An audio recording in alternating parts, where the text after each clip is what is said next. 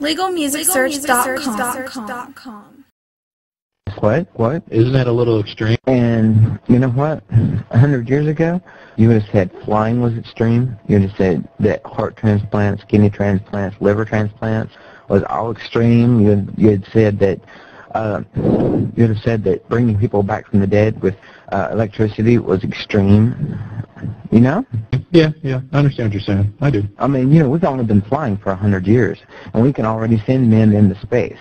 Yeah, I mean, we've been to the moon and back in 100 years. Granted, the last 25 have been kind of slow, but still, I mean, we went to the moon and back in 100 years from learning to fly. Now we have like Spaceship One sending individuals into space just for joy trips.